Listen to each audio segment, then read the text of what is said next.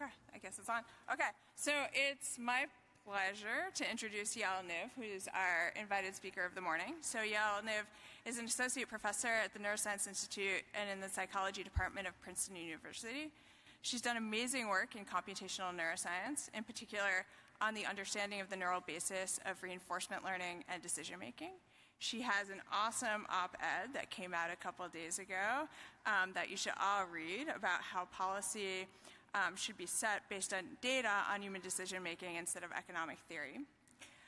Yael's won many different awards, including a Pete Case Award and a NIPS Outstanding Paper Award. She did her PhD work at Hebrew University in the Gatsby Computational Neuroscience Unit, which is where we first met. Over the years that I've known Yael, she's been a huge supporter of the advancement of women in the field. So, for example, she started a website called Bias Watch Neuro that tracks the gender ratio of invited speakers at neuroscience conferences, which is awesome. And today she's going to be telling us about learning state representations. Thanks.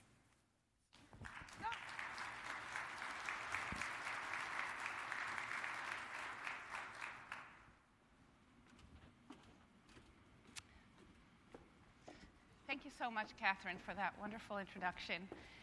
And it's a great honor to be speaking here.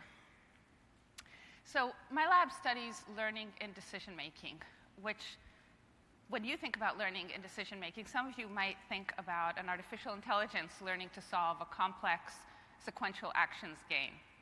Or maybe even something more complex, like a task that involves strategic decision-making with an enormous number of states. But these are tasks that arguably people are not very good at solving. So instead, when I think of artificial intelligence coming from psychology and neuroscience, I think of something, a program, an algorithm that can perform a simple task that we perform on a daily basis, like, for instance, crossing the street.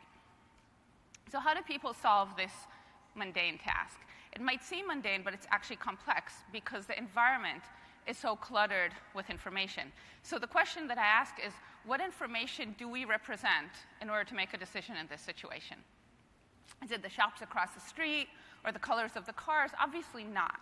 So we've learned from our life experience that the features of the environment that are relevant to this particular task are, for instance, the time left on that pedestrian light and the speed and the distance of approaching cars. So we can ignore most of the scene and represent the complex multidimensional task as a much simpler one. And that's kind of a theme through my talk today. So I'm talking about a task representation, and I'm saying task-specific representation because if we were standing at that same street corner and hailing a taxi, of course our representation would be different. Now we would ignore the pedestrian light and instead represent the colors of the cars in our decision-making apparatus, whatever it is in our brain. So ignoring irrelevant parts of the environment is especially important for learning and for reinforcement learning. So imagine if I start crossing the street and a car honks at me. What do I learn from this? I wouldn't want to limit my learning only to this specific street with 6 people on the crosswalk and a white bus pulled over. That would be idiotic, basically. So I would clearly want to generalize to other street crossings. So the fact that I'm representing only some parts of the environment allows me automatically to generalize across all the things that I'm not representing. So the question my lab has been asking in the last 10 years is, how do we learn efficiently from relatively little experience for each task a representation of the environment that supports correct decisions and also allows proper generalization of learning? So to people who think more about AI, you would know that this is a problem that any AI in the wild also encounters. So for instance, self-driving cars analyze only the parts of the environment that are relevant for success, and the rest is completely ignored. But in this case, deciding what part is relevant and what is not is usually done top-down, hand-coded by experts. For instance, the self-driving cars that I know from Mobileye see the world in monochrome. But in real life, we have to learn this reduced representation of the environment for each specific task, not only for driving, from trial and error. So I want to be very clear about the computational problem that we have here, that our brain has. So in the field of reinforcement learning, there's a concept called the curse of dimensionality. the more dimensions the environment has, the more states or combinations of features that we have to learn values and predictions for and policies for. And this makes learning prohibitively expensive in terms of time, in terms of the amount of experience that we need to accumulate to truly master the task. But as you know, because you've crossed streets and gotten here alive, it only takes several trials to learn how to cross a street. And this suggests that the brain performs some drastic dimensionality reduction, and it performs it very automatically. But it's not even as simple, and I'm saying simple in quotes because that alone is hard, as reducing the dimensions of the observable scene. Sometimes it turns out that the most important parts of the task state are unobserved. So imagine shortly after you move to New York, you see this. So now the light is saying stop, but someone is crossing the street. It doesn't even look like they're in a hurry. So you start learning that even on wide 4-lane streets, people can jaywalk without worrying. So you might start to learn a new behavioral policy, that you can jaywalk rather than use the light. But here it's really important that you don't generalize too widely, because it turns out that in Washington, D.C., if you do the same thing, you will get a ticket. So the point is, although the streets and cars and shops look relatively similar in both cities, they all have Starbucks. You should separately represent and learn about street crossings in New York and street crossings in D.C. as two different states. So what I'm saying is that all of learning basically is about generalization. No two instances of experience are ever exactly alike, so we have to use the statistics of the task to infer when two seemingly similar situations are really the same thing, so we can learn from one situation about the other, and when they are not. So the way I'm going to think of task states and how we learn task states today is as clusters of events or observations that are deemed similar enough to allow generalization across them. And a good computational model for this kind of parsing of the world into clusters is Bayesian inference with an infinite capacity prior. So this is also called a Chinese restaurant process prior, and many of you will be familiar with this. So this is a generative model of the environment, and the idea is that the observed events, for instance, a pedestrian on the street with a red light and no one honking, are caused by latent causes. For instance, the fact that you're in New York. And in particular, the prior assumption is that there are few latent causes that cause most of our observations. That is, a latent cause that has so far been prolific and caused a lot of observations is, all else equal, likely to cause the next observation. But that having been said, we don't want to limit ourselves and assume a bounded number of causes, so the possible number is infinite, and that's why it's called an infinite capacity prior. So mathematically, this can be expressed by this simple equation, which is the only equation you'll see from me today. So the probability of the latent cause at time t being from cluster, being k, is proportional to the number of events already seen, or the number of observations already seen from that cluster, and there is some small probability alpha that's a parameter of the prior here for starting a new latent cause. And finally, to do inference in this kind of model, so to infer the generative structure from observations, we assume that each latent cause has characteristic emission probabilities, so it tends to produce similar observations. So this is the model that's going to guide our thinking. And first I want to convince you that humans, not AIs, perform this kind of inference. And so our main hypothesis here is that people group experiences based on similarity. So they take similar experiences, assign them to the same latent cause, which is basically the same state, and generalize learning across them. So to test this, Sam Gershman, who was then a graduate student in my lab and is now faculty at Harvard, presented human subjects with a task like this. So they saw circles on the screen, and we asked them to say quickly how many circles they saw. So they had to type a double-digit number within 2 seconds. And so they type the number, and then we show them the true number of circles. In this case, there were 39 circles. And so here's another trial as an example. So we weren't interested at all in their ability to count quickly, but what we wanted to see is how they learned from feedback from the true number of circles to approximate the number of circles on the next trial. And that's why we made them guess very quickly. And the important structure in this task was that the trials came in two different flavors. So as you saw, sometimes all the circles were red, and sometimes all of them were yellow. We didn't say to the subjects anything about color, but actually color was important because it did determine the average number of circles on each trial. So in fact, there were two conditions, or two blocks in the task, which a participant performed many of each kind of block intermingled. In both of these blocks, there was one color that I'll call yellow, although it was a different color in each block, where the trials, the number of circles in those trials was on average 65. And then the other color, which I'll call red, but it was a different one in each one, had, I'll call that the alternative mean. So the alternative mean on one condition was 35. So now we have 65 yellow, 35 red. And in the second condition, in different blocks, the alternative color was mean 55. The yellow was always 65. So our hypothesis was that because of the similar statistics, in condition 2 here, the 55-65 condition, our human participants would basically ignore color, and they would learn the overall mean, which is 60. So when we ask them to guess on the yellow trials, they should guess something close to 60. Whereas in the first condition, the 35-65 one, because the two trial types are sufficiently different, subjects would separate learning according to color. So they would basically encode color in their state representation and learn two separate means. So when we ask them about the yellow color circles, they should be more accurate and closer to 65. And this is indeed what we found and what we've seen repeatedly in several experiments since then. So in condition 1, they're guessing closer to 65. In condition 2, they're guessing closer to 60.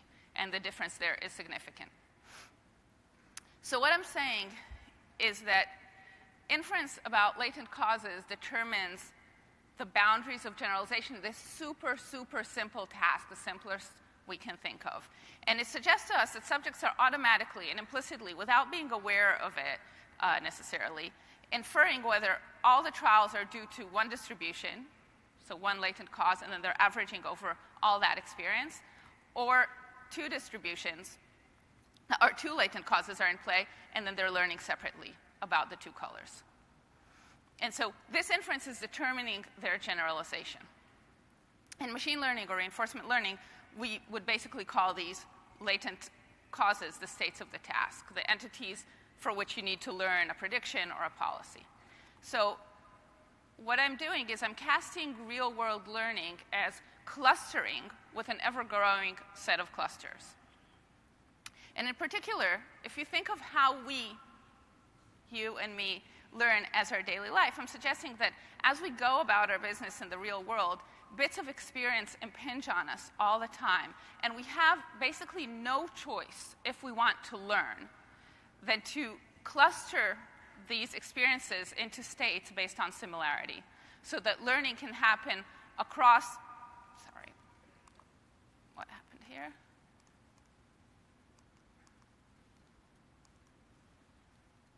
A mess.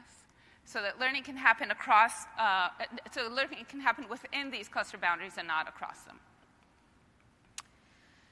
So more than that, I'm going to argue that this inferred structure of the world is also how humans organize our internal representations of the environment. So basically, how we store events in memory. And this is reminiscent of what deep neural networks do and how they represent and store at the same time internal information. So to test this, this was a learning task, not a memory task. To test this, we want to do a similar thing in a learning scenario.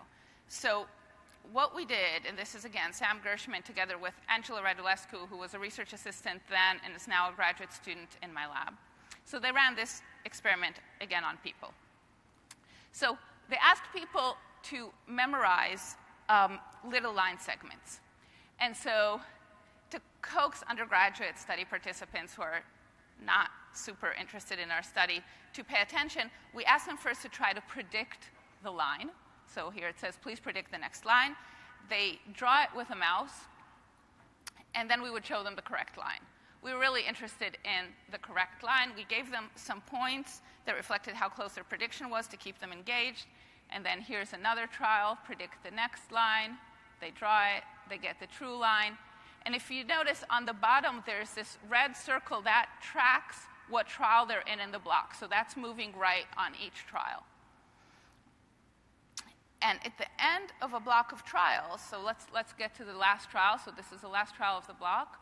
So please predict the next line. Here's the next line. Right at the end of the block, we ask them to now try to recreate from their memory one of the segments from one of the very first trials. So what's going on behind the scenes here? So what I'm showing you here is for every trial in the block, which is one circle in this graph, the length of the line on the x-axis and the orientation of the line on the y-axis. So you can see that on every trial, the length and orientation change very gradually, very slowly. And it's kind of a random walk with no returns. But like in the circles task here, too, we had two sets of blocks, two types of blocks that the same person completed. Some blocks were like this one. They're the gradual blocks. And other blocks looked like this. It's very similar, except in the very middle of the block, there is one change that's 4 times as big as normal in both the length and the orientation. And so we call these jump blocks. And similarly to before, our hypothesis was that in the gradual condition, because all the events, all the stimuli are very similar, they would all be grouped together into one latent cause and also stored together in memory. So basically, every little line segment would interfere with all the others in memory. Whereas in the jump condition, we expected to have 2 different memory traces, one for the lines before the jump and another for the lines after the jump. And indeed, if we run a computational model of clustering, in this case it's a Dirichlet process Kalman filter, which is an extension of the Chinese restaurant process that I showed before, then it assigns the jump condition into almost 2 latent causes, whereas the gradual condition is closer to 1 latent cause.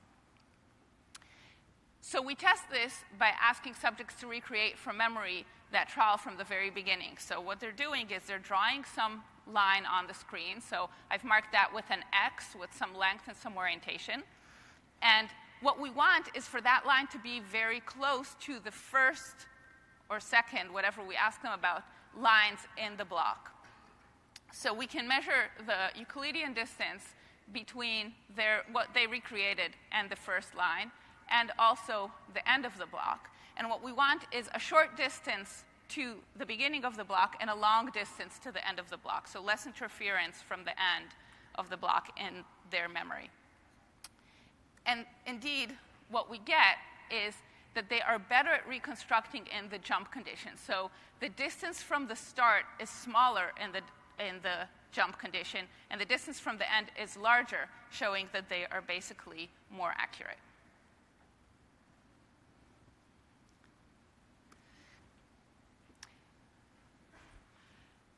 So what I'm saying is we infer context or hidden causes to generate a representation of the states in the world. And what I want to ask now is, can we read out these inferred representations from the brain? So far I've shown you psychology, but now comes the neuroscience. And so the reason we might want to do this and read out these representations from the brain is that instead of using artificial intelligence to solve tasks that people are bad at, like chess or Go, I personally would like to see an AI that is more like human intelligence.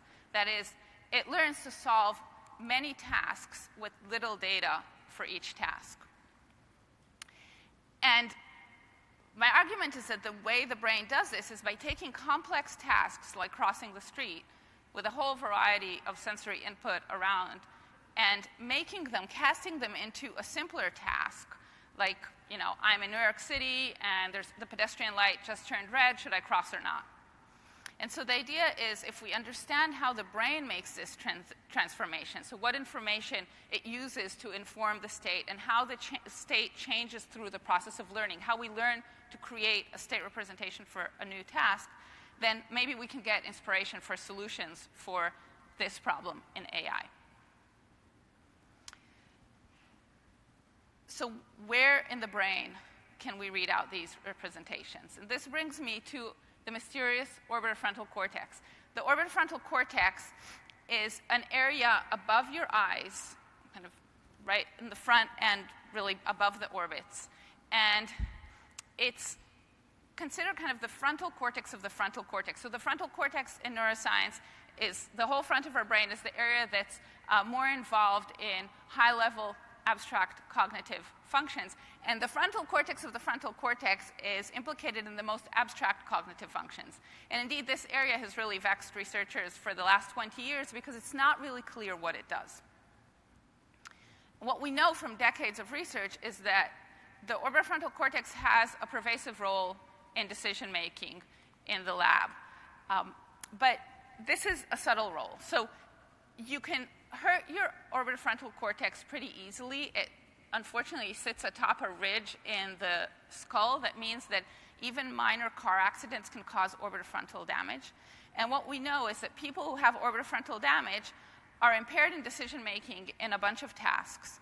But there's basically almost nothing that they totally can't do. So without your orbitofrontal cortex, you could basically live a normal life. But in some way, it's involved in kind of your decision-making personality, like making good life choices, abstract big choices in the real world. And in a famous case here is a patient called Elliot, who was studied by Antonio Damasio, who, after suffering damage to his orbitofrontal cortex, divorced his wife, quit his job, and married a prostitute. But this whole time, he performed well in laboratory tests of intelligence, reading comprehension, visuospatial abilities, facial recognition, any of the classic battery of tests. So what is going on here? So skipping all the gory neuroscience details, I'll cut right to the chase and tell you that based on results from recordings in animals in the orbitofrontal cortex, carried out by our collaborators Yuji Takahashi and Jeff Schoenbaum at the National Institute on Drug Abuse, we hypothesized that it is the orbitofrontal cortex that encodes the current state of the task. That's its abstract function. And in particular, and this is based on the patterns of deficit, the specific patterns of deficits that happen when the orbitofrontal cortex is damaged, we hypothesized that this role of the orbitofrontal cortex is especially critical for what we call inferred states, or these latent causes that I've been talking about, or in reinforcement learning speak, partially observable states, like in POMDPs. So we put forth this hypothesis based on previous data, but now, of course, like any other of our computational hypotheses, we have to test it and see that it really does hold water. And so 2 postdocs in my lab, Nico Schuck, who just recently started a lab at Max Planck Berlin, and by the way is looking for postdocs, and Mingbo Kai, who's here at NIPS and presenting a poster in the workshops, devised this task that we thought would have to rely on representations of partially observable states. So here's the task. So participants, again, human participants, see stimuli that comprise of a house overlaid with a face. And they have to judge whether the face is of a young or old person, or whether the house is young, that is modern, or old, old-fashioned. And they have to judge only one of these 2 categories, either faces or houses. And the way it works is we start by telling them what category to start judging. And we give them a rule. We tell them that whenever the age in that category switches, for instance, from old to young, then they need to switch category on the next trial. So this might be a little bit confusing, so let me demonstrate it with a couple of trials. So here's the beginning. A new block begins. You'll start with faces. Good luck. So here's our first face, and it is a young person, so they press the button for young.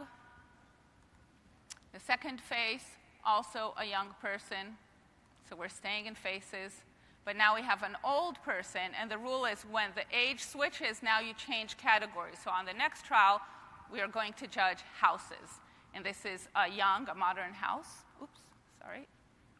And on the next trial, this is an old house, so now we're going to switch back to faces. So this is how the task works. So before we move on, I want you to contemplate for a second about this task and whether you think if I gave you a computer now, you could perform it above chance. And I bet you could. I bet anybody in this room could do that. And so I want you to contemplate for a second something that I can't explain yet with all the data that we have, which is what just happened in your brain. So how did you create, from scratch, in mere seconds, a representation of this task that I totally made up out of thin air to the point that you can now perform it? And this is, another challenge, this compositional creation of states for AI. So what are the states in this task? So first of all, I should say that we trained subjects for about an hour, so they did 600 trials of this task, and they got really good. They start really good, but they get even better, so they can perform the task with extremely low error rates, so below 2.5% errors. So they're performing whole stretches of trials without any error. And this is great. That's what we wanted. This is not a learning task at this point. It's fully instructed because we knew that once they're performing the task at that level, they have to be representing in their brain a lot of information. Basically, they have to represent a state that comprises of 4 parts. One part is the category of the current trial. So are they judging faces or houses? So there are 2 options there. The second part is what is the age of this current face or house on this trial, so old or young, so there are 2 options there as well. But they also have to represent, and both of these options, they're on the screen, but they have to be, whether it's faces or houses, has to be internally represented in the brain because that's not given by the stimulus. And they have to also represent the age of the previous trial that I'm marking here in parentheses. So everything in parentheses is the previous trial, because they're going to have to compare the age in the previous trial to the age in this trial to decide whether they change categories on the next trial. And finally, they have to represent the category on the previous trial, because if they just switched categories, they don't have to compare ages, because the comparison is only within category. So because each of these different state features has 2 possibility, face or house or young or old, there are basically 16 states in this task. So the Markov states, the states that have the information for performing the task correctly, which the subjects are doing, there are 16 different options here. So our main question is, can the current state be decoded from the orbitofrontal cortex? So does the orbitofrontal cortex represent the current state of the task at each point in time? And to test this, we used a technique called multivoxel pattern analysis. So first, we had subjects perform this task in an MRI scanner, so we can measure their brain activity on each trial of the task.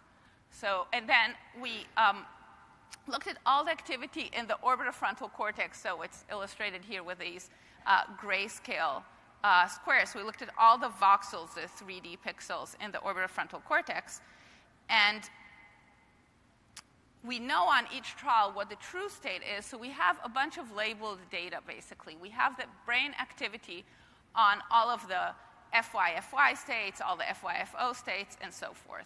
And so we can take these and train a support vector machine classifier to classify, based on brain activity, what state the subject is in each trial at a time. And we can do this, so we had 5 different blocks of trials in the task. We can do this, we can train the classifier on data from 4 blocks, and then use it to try to classify the last block. And we do this, leave 1 block out for each block. And what you can see here is that, yes, we can, significantly above chance, classify from this from the activity in the orbitofrontal cortex what state the subject is in each trial. So there are 16 states, so chance is 6.25, and our performance is at about 12%, which is significantly above chance. It's not super high, and there are many reasons for that. One is that the orbitofrontal cortex is notoriously difficult to record signals from with fMRI because it's right above our sinuses. It's located in a bad place for many reasons, but that's where nature put it. So, okay, but also, so we have 16 states, and we can look more deeply. So imagine the state is FYFY, and our classifier said FYFO. So this would be considered wrong classification. We would put that in the almost 88% wrong trials. But the classifier was right on 3 of the 4 components. So we could look for each state, the same 16-way classifier, what components is it correct on? And what we see here is that we could classify significantly above chance with this 16-way classifier the category on the current trial, the category on the previous trial, the age in the previous trial, so all these unobservable things. The only feature that we couldn't classify with our classifier above chance, and we've replicated this since in another experiment, is the current age. And arguably, that's the only one that's observable given all the others. Or there are also other reasons why we might not be classifying this component. It might be because this is really an action and not part of the state. But it seems like really all the necessary parts of the hidden state are there in the orbitofrontal cortex. So this was our a priori hypothesis, and hooray, we got it right. Doesn't happen often. And one thing we can ask is this a unique function to the orbitofrontal cortex? Maybe state representations are so important that they're represented all over the brain. So what we can do here is take a spherical searchlight throughout the brain and ask in which areas of the brain can we correctly classify these 3 hidden components above chance. And here, to our actual real astonishment, we found that the orbitofrontal cortex is the only area in the whole brain that includes all of the necessary information for the task. And I don't have it in my slides here, but we also looked for information that was not necessary for the task. So is this state representation really the minimal it can be? And also, the orbitofrontal cortex doesn't have any unnecessary information. Other brain areas have unnecessary information, are missing some of the necessary information, don't really look like the state representation that we're looking for.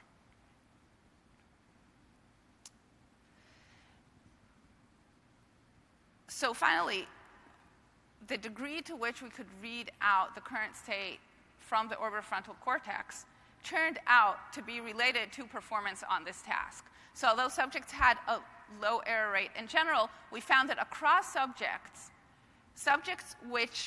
in which we had higher classification accuracy, so it seems like the orbitofrontal representations are better delineated, are also those who had fewer behavioral errors. And so this suggested to us that these representations are really important for performance of the task. And we could look more directly, specifically at the error trials, which we had discarded from all the previous analyses, the training of the classifier and the testing of the classifier. And what we see here is that these error trials, so I'm marking here, the error trial is at time 0. It's this shaded, and it's the empty circle. So on these error trials, whereas normally we can classify the current state well above chance, we can see the control trials here, the non-error trials are in filled circles. Those are significantly above chance. On the error trials, classification accuracy dips below chance. So again, this suggests that the representation of the incorrect state in the orbitofrontal cortex led to the behavioral error. Okay, so basically behind the scenes, if you were writing down the Markov model of this task, a Markov state representation, this task I could explain to you in a few sentences in that your orbitofrontal cortex could create a representation for on the fly basically consists of this cognitive map of states and their transitions. And essentially, what I'm saying is that the orbitofrontal cortex, which, by the way, is an area that's especially well developed in humans compared to animals, even to non-human primates, to monkeys. So this area, according to our findings, is what allows us to learn and solve complex tasks that involve partially observable information. And maybe in a sense, these representations and this brain area that stores the representations is what allows us to be basically as intelligent as we human intelligences are. And one important open question that I already mentioned and that I don't have an answer to yet, and we're working on this now, is investigating how this flexible representation is created on the fly. Okay. So to summarize what I've told you so far, I suggested that as bits of experience impinge on us in our daily interactions with the world, we cluster these experiences together into task states based on similarity. And I suggested that the orbitofrontal cortex represents the current state of the task, so the cluster of experiences that are equivalent for the purposes of the task. And importantly, that learning happens within a cluster, so these clusters are effectively task states, not across cluster borders. And so the last question I want to ask is, can we use this understanding of representation learning in the brain to our advantage, not only for AI, but for controlling real learning in the world? And so here's a task where we badly want to influence learning. What you're seeing is a video of rats undergoing fear conditioning. So there's a light there. Oh, they got a shock. Did you see they jumped when they got a shock? So they heard a tone, and at the end of the tone, they got a shock. And now, 24 hours later, we can test what happens when they hear that tone again. When the light in the middle will turn on, the tone will be on. We don't have sound here. So this is a classic fear response of rats. They are freezing. You can see that the timer is still moving on top. It's not the video frozen. This rat on the very bottom, against all odds, is trying to reach the food. Okay. So this is a classic fear response, and you can get this in rats after 1 or 2 pairings of a tone with a shock. And so now that the rats have learned to fear the tone, an important question that neuroscientists and psychologists have asked is whether we can undo this learning. And that's because this learning can be very maladaptive, for instance, in cases like post-traumatic stress disorders or phobia. So the idea is that there's a very strong traumatic memory or strong traumatically learned association here between the tone and the shock, and we want to undo that learning. So the most straightforward idea is to do what's called extinction, so to extinguish the link between the tone and the shock by presenting the tone many times without a shock. And indeed, we can do this until the rat stops freezing when the tone is on. But it turns out that this type of extinction is really not robust. And when we test the animals later, so we play the tone, let's say, a day later, it's very easy to reinvigorate the fear and see the rats freeze again. For instance, if we give a reminder shock, no tone, just a shock to the rats, and then play the tone, they freeze a lot more than if they didn't get the reminder shock.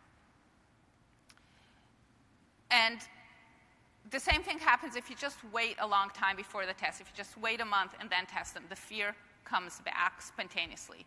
So this suggests that in extinction, the animal is not really unlearning the prediction of the shock given the tone, as reinforcement learning would predict, but what the animal learned in the original traumatic memory remains intact but dormant. So extinction doesn't work, and the question is, why doesn't it work?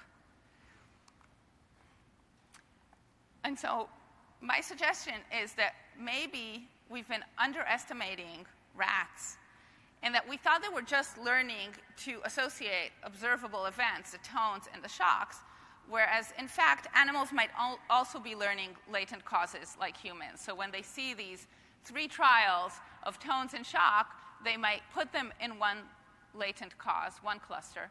And now when the first extinction trials arrives of a tone with no shock, there are 2 options. In reinforcement learning, we would say that now the animals are learning that the tone only predicts the shock with 75% probability, not 100%. So this is modifying an existing cluster. But I've suggested today that the rat might choose to do something else. Because these trials are not similar, the rat might do representation learning and basically create a new state for the task. And this means that it would protect the old learning from being modified.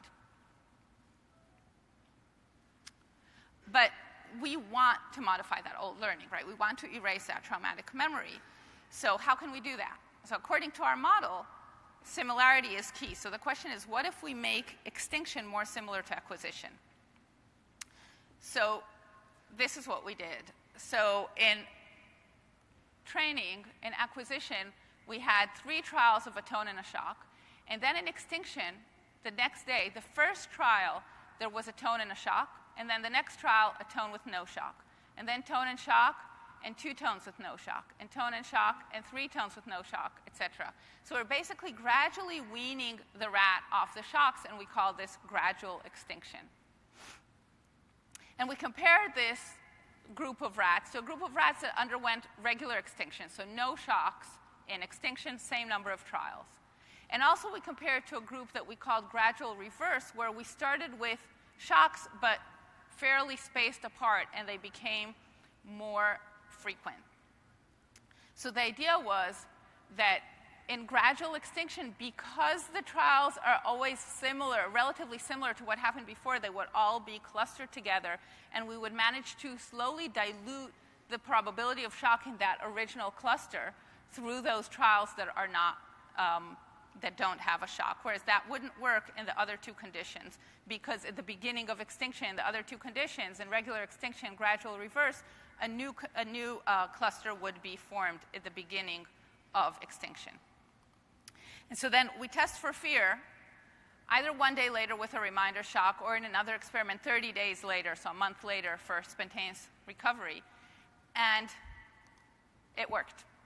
So here I'm showing how much they're freezing on the test compared to the very end of extinction. And you see here that in standard extinction, both paradigms, freezing is a lot larger, or the animals freeze more in the test as compared to the end of training, whereas in our gradual extinction procedure, they're not freezing more. These are both not significantly different from 0. So to summarize, overall, the story that I've told you is what I call shallow learning with deep representations.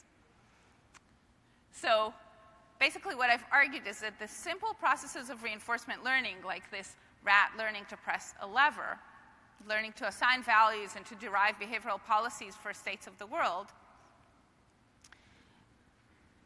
can be so effective and efficient in real-life situations due to what Lisa Couture coined so aptly yesterday as the unreasonable effectiveness of structure. That is, what I'm saying is we can use this shallow learning, shallow reinforcement learning effectively because we have other sophisticated supportive learning functions that take our daily experiences in our cluttered, complex world and cluster them together into simpler representations, these task states that shape learning and decision making. And as neuroscientists, we know a lot about what brain areas are responsible for these different functions. I denoted a bunch of them here. We only talked about the orbitofrontal cortex today. But the point here is that because we know these brain areas, we can read out learning-related quantities like states and also others, values, prediction errors, and use these readouts to inform our understanding of the computational processes that the brain employs in learning. Which brings me back to the challenge that I had posed for AI. And I want to add to it here. So not only learn to solve many tasks with little data, but also flexibly recombine these representations on demand to solve more tasks.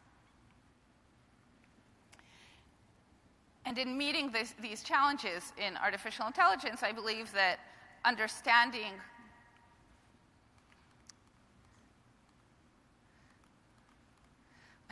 how the brain does this can provide us clues. So with that, I want to express endless thanks to my fabulous lab, past and present. I had to Photoshop some people into this picture. They did all the work that I told you about, our many wonderful collaborators, and our generous funders. And I want to highlight 2 of my lab members who are here and presenting work at NIPS. So Jessia had a poster at the Women Machine Learning workshop on Tuesday, and Mingbo has a poster at the Big Neuro workshop on Saturday. And that is all. Thank you.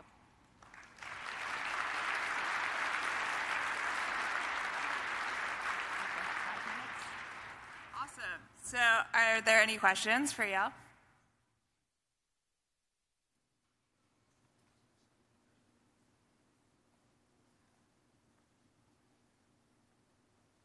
Maybe a very, sorry, is this on?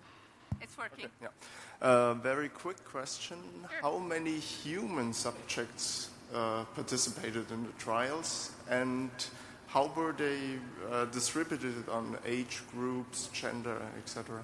Oh, that's a good point. That's a good question. So how many humans? So in each of these experiments, it's a little bit different. About 30, 40. We've replicated all the results again and again. These are usually undergraduate subjects. We haven't tested children, for instance, for this process, and it might be slightly different in children. So there's evidence from rodents to suggest that children who don't have a very well-developed orbitofrontal cortex or hippocampus or other areas of their frontal cortex cluster more broadly, so they generalize more broadly. We also haven't looked at older adults in this task, so it really is kind of 20-year-olds. Thank you. Yeah. Hi. I wonder if there's any possibility of distinguishing between two possible ways that this clustering might be done. One is a hard clustering, perhaps you might say greedy, and the other one is marginalizing over the clusterings, as you would normally do in a Chinese restaurant prior or something. Yeah, that's a really great question. So I've told the story and I've drawn it here as if it's hard clustering, but in all our models it is soft clustering and approximating and basically marginalizing over the posterior. Whether humans do the marginalization or more of a maximum posteriori we have not. It's hard to test that because the differences are very subtle and it's very hard to see. But rather small signal, haven't you, there, really? Sorry? You've got quite a small signal, sort of 50% or 54%. Yes, I mean, all that I've shown you is basically the very kind of high-level conceptual predictions of the model, that all of the parameters, whether it's a Chinese restaurant processor, an Indian buffet processor, all of those don't really change our predictions at this course level. How soon can you classify states from neural activity, and are some states earlier developed than others? Yeah, that's exactly what we're working on now. So how soon can we really classify? Can we really read out in a task where we don't have ground truth what is the state in the orbitofrontal cortex? We're working on that. It will probably require to start with a simpler task that doesn't have 16 states. So we're working on a task that has fewer. I have high hopes. I have high hopes that we'll be able to classify not only a lot better, but also in real time. So we'll be able to give a subject feedback based on their representation, not based on their action, basically shape their representations. But it is a long-term project. All right, thanks very much, Yael. Thank you.